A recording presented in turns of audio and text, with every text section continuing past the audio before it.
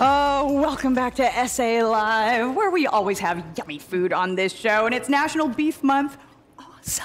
And we have a recipe today that will beef up your lunch hour. Joining me today is Executive Sous Chef Richard Leal from Zedric to show us how to make this really healthy dish. What is Mike sampling over there? So what we have is we've got a base of roasted Brussels sprouts, sauteed mushrooms, onions, and yellow wax beans that we seasoned up a little bit with some nice bright flavors. And then we finish it off with some seared beef tenderloin. It's nice and lean, doesn't have a lot of fat to it. And then we season that with a little bit of toasted fennel and rosemary, salt and pepper, and then finish it off with roasted red peppers and feta. It sounds simple enough. It's pretty simple. It's fairly quick. We're going to cook it today. You're going to see how easy it is. All right, so here we go. Started off with a little bit of the olive oil, just kind of drizzle it in the center of the pan. There we go. You're going to dump all of those Brussels sprouts in there. All the Brussels sprouts go in, okay.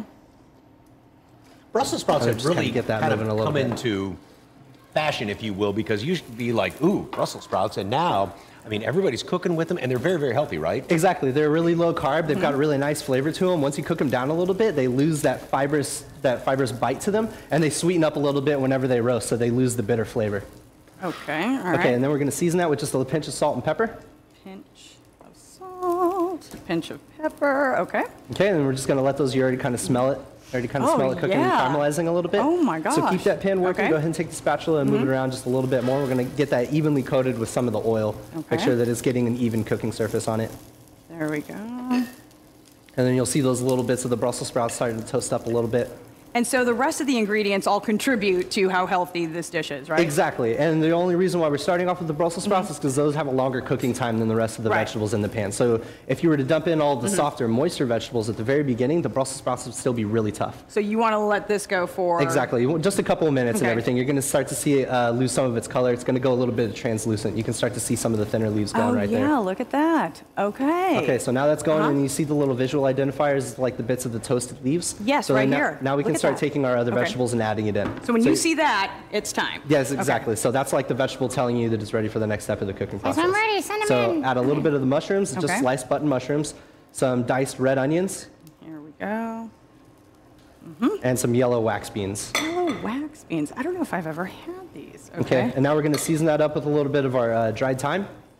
Right here? And some dried Mediterranean oregano, yes. Just a pinch of each will do fine. A little bit goes a long way. Oh, there we go. That's it. All right, now you're just going to keep on moving that around. Not only beef, but so many other dishes. I mean, everything, all prepackaged. I love that. And this is what you get at the store, just like that. This is this meal. Exactly, and that's already got all the nutritional facts on it for you. It lets you know if you're following your certain macros, carbs, protein, sodium, all that's already displayed onto it for you. And we have different sizes, small, regular, larges, just to fit whatever nutritional needs you have. Oh, okay, so it's all just kind of just go by the, literally by the menu. Exactly. And here's what I need, and this is what satisfies that. We have an entire menu catered to specific meal plans, just depending on what you need. And then when I get this home, how do I heat it up? So we have heating instructions set off just to the side next to the price for you. It's going to be right here. Oh, okay. So some of them you'll just kind of have to release the lid to release the pressure so that it gets an even steam on it. And it'll let you know how long to cook it for.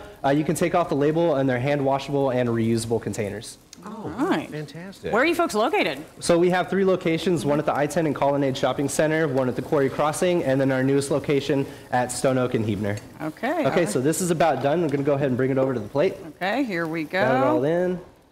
Okay. You're going to need a fork, Fiona, because that is kind of pour really, it on there. Oh, I know. Delicious, it smells amazing. And right here, we've just got our base. Now we're going to add the pan back to the heat.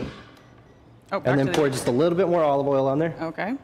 This is a lean beef. It's not going to release its own fat while it's cooking. And then go ahead and dump those beef pieces in there. All right, so we're going to finish this and show this off a little later. For more information and the complete recipe for Zedric's, just head to our website, salive.com, and click on the As Seen on SA Live tab. We'll be right back.